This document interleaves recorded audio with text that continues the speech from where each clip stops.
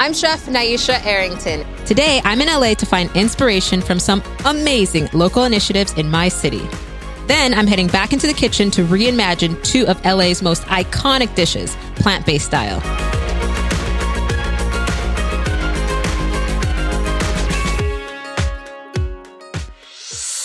Los Angeles is truly a melting pot of cultures. You basically have every type of cuisine at your fingertips. So I'm excited to blend two LA staples, Mexican and Korean, to create a fusion recipe that's super easy to make at home. And of course, I'm going to give it a plant-based twist. Before I get into the kitchen though, I'm in search of inspiration. So I'm heading to check out a sustainable food project in the heart of downtown LA. The LA Mission is a local nonprofit that has been helping the unsheltered community for over 85 years. I'm so excited to check it out. Georgia! Hi! Hello! Welcome! Great to see you! So good to see you. Here at LA Mission. We feed our friends and neighbors here who come to have meals, but there's a much bigger message to the world about farms being something that can regrow and regenerate, and so can the people here. But I'd been volunteering and seeing the produce that was going through the kitchen that was donated, and I was like, this is not going to help their brains and their heart as they're trying to turn their lives around. So I started thinking of farming options, had a couple of towers to start, and now it's grown into this, which is like 43 gardens. And an entire production. We do. Oh, it's a complete mission in itself. It's the mission of the mission.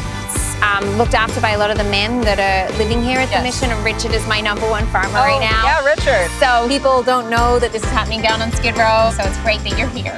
Speaking my language, I mean, what a sustainable approach to farming, right? Yeah. You're feeding and nurturing. People are learning a skill, and it's so rewarding. We've got so many rooftops and so many opportunities, so I kind of am like, everybody needs to do this. So inspirational. We have to show you some produce, and I have to have you meet Wendy I'd love from to. LA Urban Farms, so Awesome. she can explain all the technology. Awesome. Come with me. Wendy is the mastermind behind this cutting-edge garden, and I can't wait to pick her brain about this method for growing produce.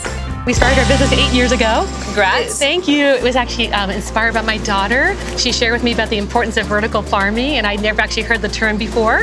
And that's how the whole thing started. Tell me about the technology and how it grows so fast. Absolutely. First of all, aeroponics is a process of growing plants in an air or mist environment without the use of any soil. So it showers all the roots of the plants like this one with nutrient-rich water. It just recirculates over and over again until the plants absorb it or evaporates. Look at all these roots. Isn't that amazing? Yes. You can grow up to 44 plants in just 30 inches. So it's actually 10 times more than if you were growing, like if you were to lay this horizontally. And so the key thing about the gardens is that they use 90, I know, you can there's no, we never use any harmful chemicals or anything, so you can totally eat it. It uses 90% less water because the water is just recirculating the system. We use all organic seeds and we plant them into this growing cube, and we put it out in the sunshine every day for about 2 weeks, and we water it until the roots start to show through like that. And then when they do, this little baby guy is ready to go in here and will look like this in just 21 to 28 days. Oh, I love it. I had to pause Wendy here because I just had to know what else can be grown in these vertical gardens. So what type of plants can we grow in a vertical garden? Oh my gosh, you could do broccoli, cauliflower, spinach beans, peppers. Yum. It's endless what you can grow, but I heard you want some cilantro. That you're I'm looking here for cilantro today. The cilantro is delicious on these vertical gardens. Yum. I'll make a switch with you. Crazies. Okay, so what are you gonna make?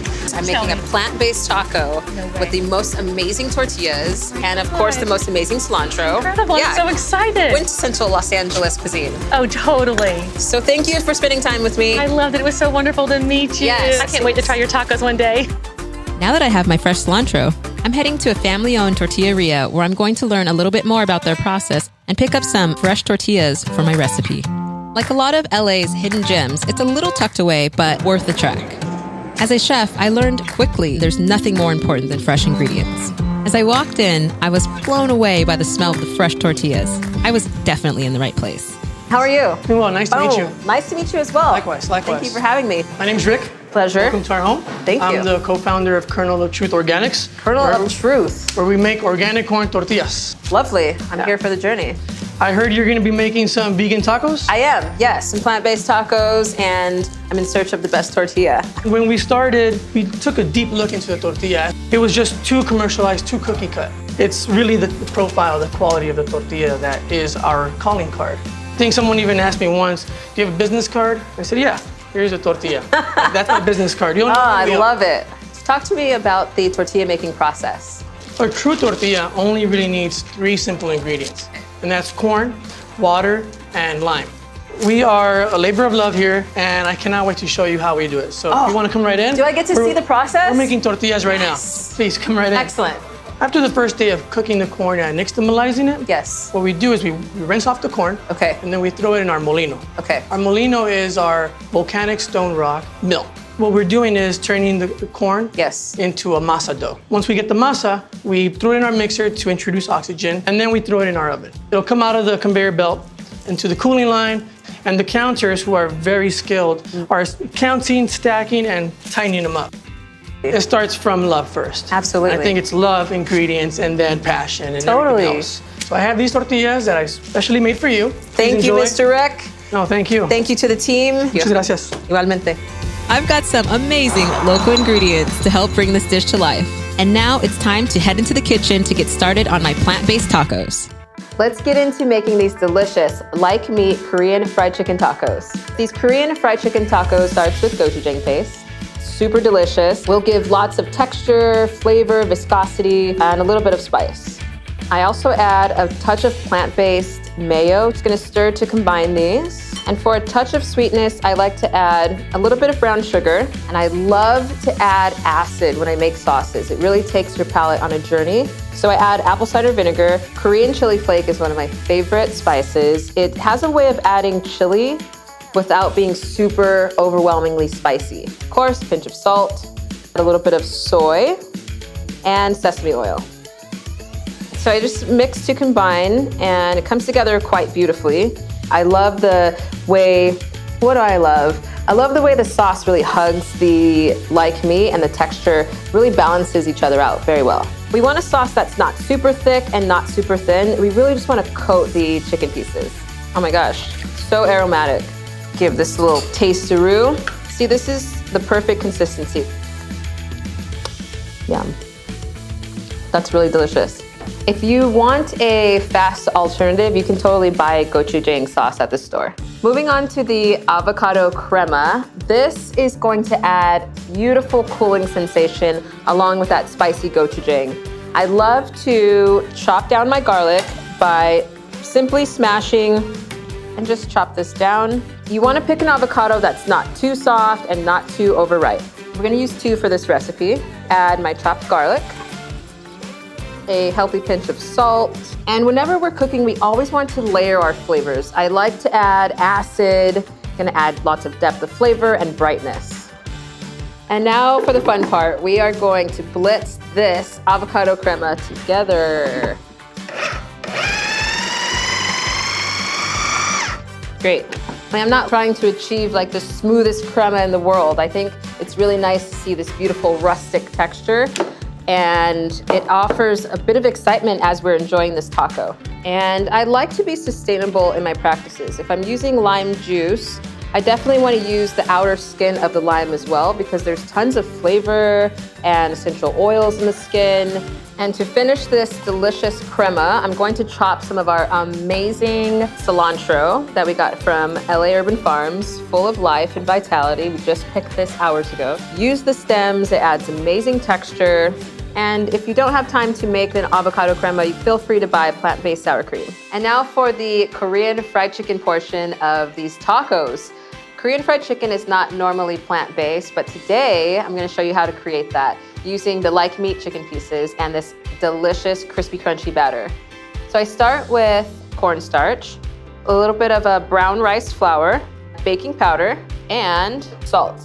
And just make sure they're fully incorporated before adding in our soda water. And what the soda water does is add bubbles to get that really crispy texture. And you don't want to overmix here. You really just want to allow this to kind of come together very lightly. And now for the batter portion of this delicious fried chicken taco. Get ready for your delicious destiny. So what I'm going to do is toss my like meat chicken pieces into our batter and fry this at a 350-degree temperature. So I basically add this in small batches, ensuring to not overcrowd my fryer. Fry a little bit of that additional batter to give amazing crunch. What I'm looking for is a golden brown coloration on the outside. That's how you know that your batter is going to be really crispy. While this is frying, I'm going to char up our tortillas. I love to get a really nice coloration on the tortillas because it adds tons of depth of flavor. And I do this simply by toasting them right on an open flame on my stovetop. There's nothing like a fresh-made tortilla. I love the idea of plant-based cooking because it's not that it has to be, you know, specific to vegan or vegetarian. Food can just be delicious food without eating animal proteins. I think that's really important when we're talking about sustainability, when we're talking about global warming. Reducing the amount of animal protein intake drastically brings down our carbon footprint. Awesome, this like meat is looking crispy, golden brown, and delicious. I like to toss this in very gently, and since we have such a beautiful, crispy, crunchy texture, you want to use plenty of sauce, right? We want to have this beautiful, delicate balance between crunch and craveable, crispy texture, and this unctuous, velvety, spicy, very lively sauce that sort of hugs the crevices of our crunchy batter. Now we have this fully coated. It's time to bring this all together. I like to place my avocado crema down first so that the like meat has something to stick to. I also love to add a little bit of sesame seeds for crunch and flavor, texture. I place these over top. The aromatics coming off this are absolutely amazing. Let's add a little bit of scallion, and that's gonna give us some amazing onion flavor. Next goes the cabbage and our beautiful cilantro. This cilantro is so floral and fragrant. I cannot wait to bite into this. I love how the Korean flavors meet Latin. It's just such an LA vibe. And for me, the perfect bite is a squeeze of lime over top. And that's our beautiful dish. These are our beautiful like meat chicken tacos. So excited to try these tacos. I know they're gonna be amazing. They smell phenomenal. I absolutely adore the way the crema plays against the texture of the like meat and just packs the most amount of impeccable flavor in this, and really, really simple to make. For the full recipe and more amazing plant-based dishes, be sure to check out The Collective Kitchen.